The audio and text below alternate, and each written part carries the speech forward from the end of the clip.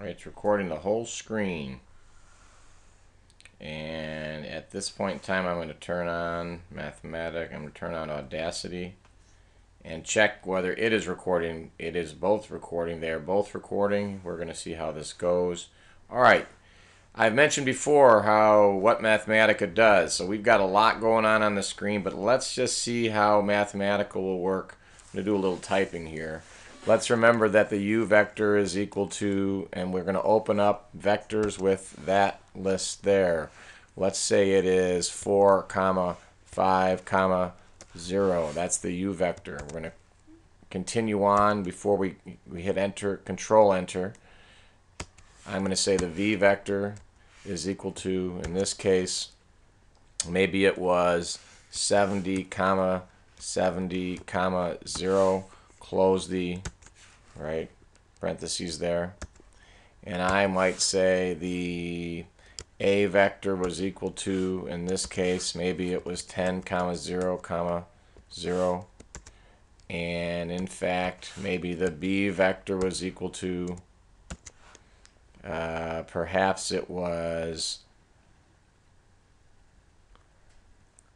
let's see, minus 10, 50 in the y, which is not the correct number. And let's just, we can do all those things together.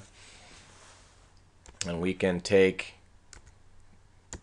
now we can say w equals cross open bracket, I believe, u comma v close bracket, and I can say x equals cross open bracket a comma b, and then I can say y equals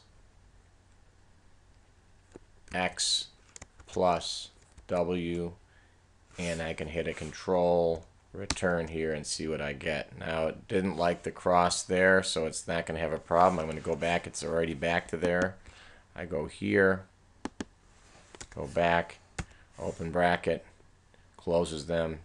Now once again, I think if I hit a shift return, I get the output of 430. So I've added up the vectors that easily. So in other words, you can, the calculator program does this a little bit more cumbersome, but by assigning variables and actually lists to things, you can do all the cross products.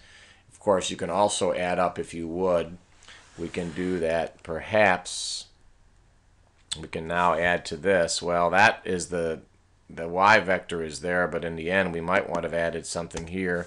Well, what do we add up? We want to add up v plus b. So we can say, I guess, z equals v plus b, and we have, of course, to tell it we're done with the sentence there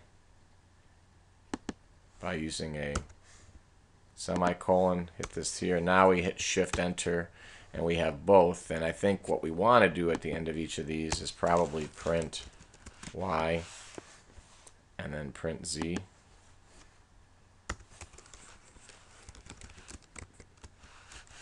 And hit a control here, and that's not what I want, but that's close. So let's see how this all produced. That is Mathematica. We'll close out Mathematica, don't save. We're going to go ahead and stop